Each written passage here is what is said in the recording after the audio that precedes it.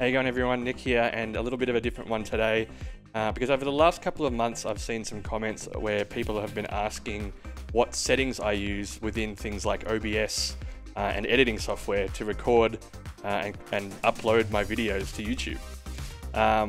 So I just wanted to go through the settings that I use for OBS in terms of the video settings, audio settings, bit rates and things like that, as well as what I use to create my videos in Adobe Premiere Pro, which is my editing software that I use to create videos. So this isn't necessarily, you must follow these. It's not necessarily a guide or anything like that. I'm no expert when it comes to this sort of stuff, but I have tinkered around and found what works for me. So hopefully this might help you out a little bit, or at least gain some understanding as to how I create my videos. And look, if there's something that you can teach me to make these look even better, or change some settings that I use, let me know in the comments. I'm more than happy to try things out and see what we can do to make these videos look even better than they do. So let's get stuck into it, and we'll start with OBS.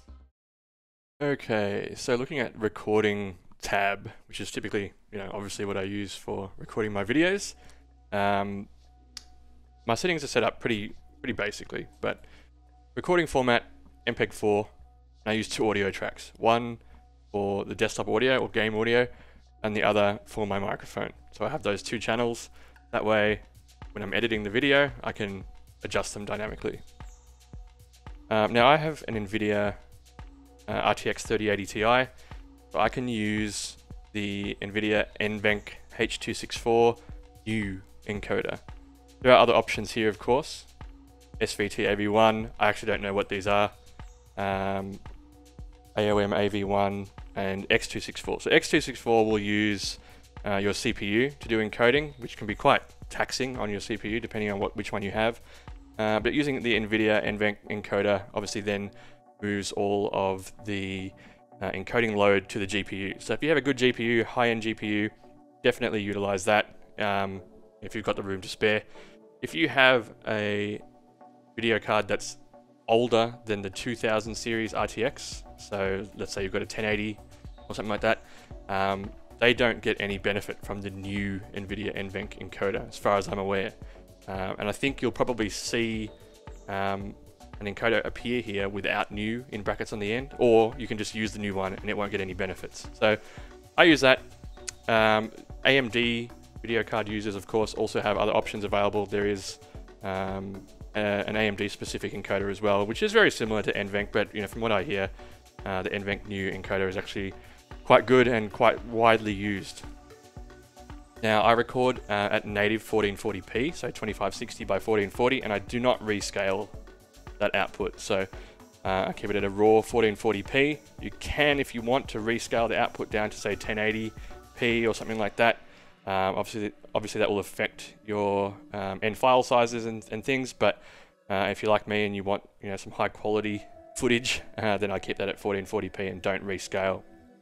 I don't have any custom muxa settings, or muxa, I don't know how you want to say that. And then down into the real interesting part is the actual encoder settings. So I use CQP as the rate control method. You can have like constant bitrate, variable bitrate, lossless. I use CQP. In my experience, it's yielded the best results for me, especially in sim racing videos, which are typically fast motion and a lot happening on the screen at once. And I set that at the CQ level at 18, which means essentially the lower this number, the higher the quality. And it is, there is a diminishing return on this. So I wouldn't necessarily go any lower than 18, at least for 1440p video. A lot of people who are recording 1080p would put this at something like 22, because it doesn't require as much visual quality at that point. But this does yield quite large file sizes as well. So some of my videos that might be in the 20-minute range could be upwards of 20 gigs in output file size. So just keep that in mind. But I just want to work with as high quality raw files as I can, and then I can transcode that into another format with high compression once I do my editing. And then looking down a bit further, keyframe interval, I just leave it at 0 because it's the automatic setting. Preset is quality. You can go up to max quality if you want, but of course that's going to impact the load on your GPU. I use the high profile. Now these two checkboxes here, which are part of the NVENC new encoder, are actually something of a bit of a debate.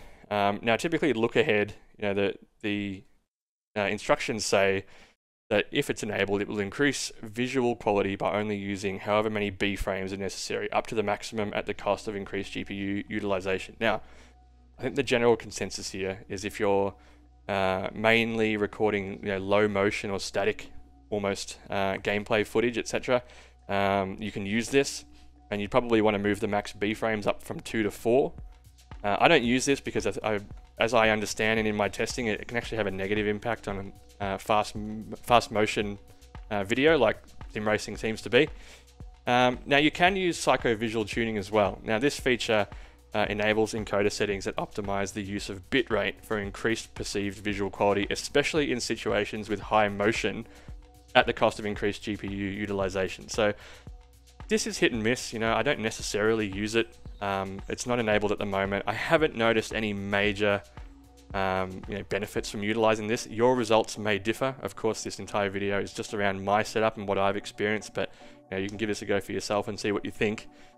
However, look, I mean, yes, there are moments in some sim racing videos that I've had where there's a lot of trees going past or a lot of cars on the track and a lot of movement, and you start to see some pixelation in the video quality, which can obviously be a little bit jarring and reduces the quality of the overall video. So look, it's up to you. Give this a go, do some tests for yourself and see what you think. GPU, I leave it 0, and then max B frames is 2 because I'm not using look ahead. So that's it. Now, if you look at the video settings, this is very simple. As I said before, I keep this at 1440p. This is a 16 by 9 aspect ratio.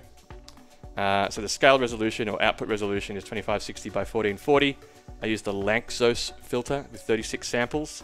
You can drop this down to like bilinear area or bicubic.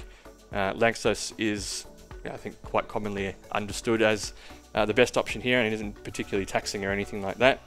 And then I output at 60 frames per second. So if you're doing high quality video, like 1440p is, especially when you output to YouTube, and things like sim racing, etc., you want it to be smooth. You don't want to be running at 30 FPS. It does look a little bit odd.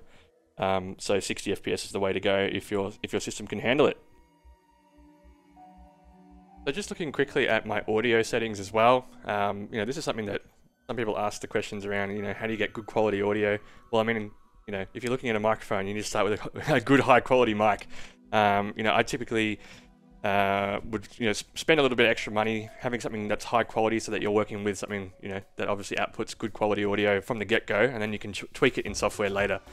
I use an Audio-Technica XLR broadcast mic connected with a Focusrite Scarlett Solo USB audio interface. So that's where all my audio is going through at the moment, and that is my desktop audio device at the moment. Going back a little bit though, I do use a sample rate of 48 kilohertz and obviously stereo sound. Now, you may notice that I actually don't have a microphone enabled in this list. And the reason for that is because I've added the microphone, if you look down the bottom here, as its own source within the scene that I use for YouTube video recording. The benefits of which is that you can separate it out, you can have a little bit more customization and a little bit more control as to how you utilize the microphone in OBS, and I just prefer it that way. If you need to do separate muting or anything like that, you're not touching built-in mic settings. Just a personal preference. You don't have to do it that way, but that's how I do it. Now, meters and things, this is entirely personal preference. This is how you just want these meters down the bottom to look. Up to you. I just leave it at as they are, out of the box. And then my monitoring device, if you want to hear back sound, is just my regular speakers that go into my my headphones. I do record, if we can find it somewhere. It's actually in the output section, audio. I do actually record track 1 and track 2, which are my 2 tracks that I use, at 320 audio bitrate. You don't necessarily have to do this. Microphones don't necessarily benefit, for example, from bitrate that high. But I just leave it like that. And look, when I do my encoding anyway later, and my editing in Adobe Premiere, you can adjust that on the fly as well. But I just find that's high quality. It works well for me. Now, how does this all translate into when I get into my editing phase, and what is the impact on file size, and what settings do I use here for the output file that I upload to YouTube. So first and foremost, I use Adobe Premiere Pro 2021 at the moment, because I have neglected the updates on this. I need to actually go through an update, because I'm sure it's available in 2022 now.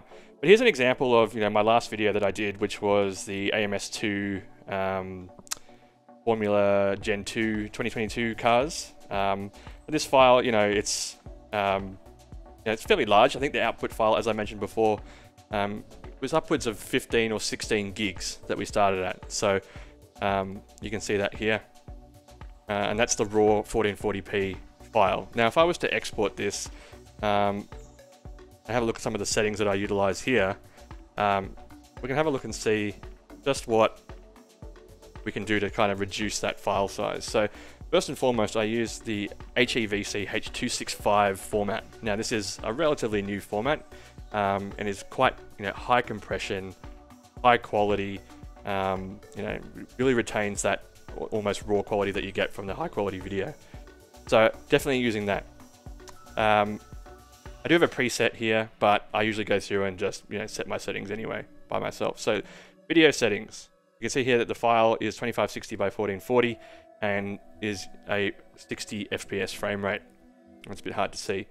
Typically render at maximum depth, and then we go down to the bitrate settings. Now, what I normally do here, you can see at the moment that the estimated file size is around 940 megs, because we're at the moment aiming with a variable bitrate of 1 pass at 7 megabits per second. So typically that's not quite high enough for 1440p video.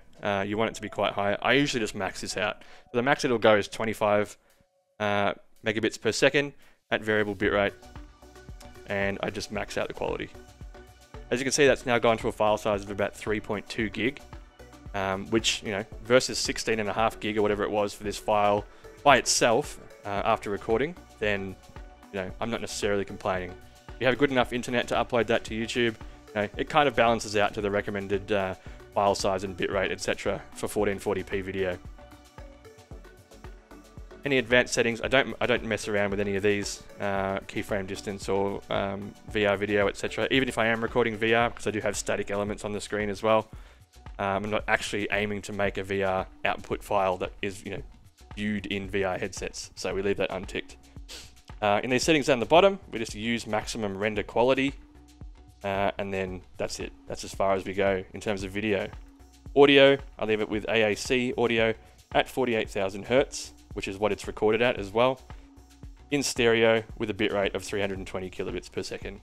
And that's pretty straightforward. I think nothing major there.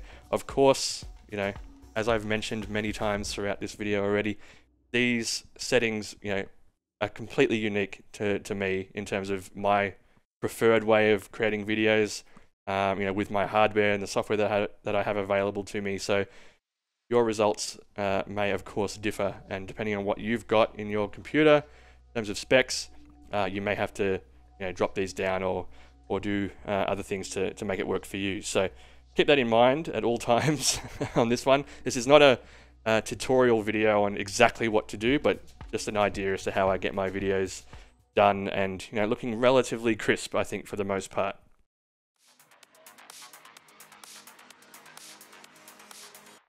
Okay, well there you go. So that's just a quick overview as to the settings that I use in OBS and Adobe Premiere Pro to create my videos. As I said, I'm no expert. I try things out, I test things out, I see what works, I see what doesn't.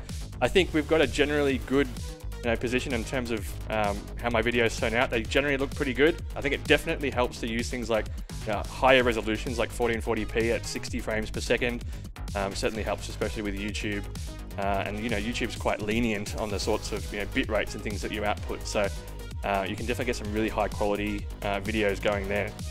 But as I said before, let me know if there's anything that you could, any advice that you could give me in terms of how I could improve my video quality or different settings to utilize, etc. And if you disagree with my settings or my thoughts on how certain things work, then I'm more than happy for you to let me know in the comments. I'm not afraid of a bit of feedback, of course. But look, I thought we'd just touch on those settings components. If If you'd like any more information about how I've done like my scene setup, how I've added my my camera, my microphone, etc., more than happy to go through and do another video. But really, I think a lot of people, and there's tons of videos out there for that sort of thing. So I'd just be another fish in the sea, really, when it comes to that component. But of course, any questions, let me know in the comments. I hope you enjoyed the video, and we'll be back with some actual sim racing soon. Thanks. See you later.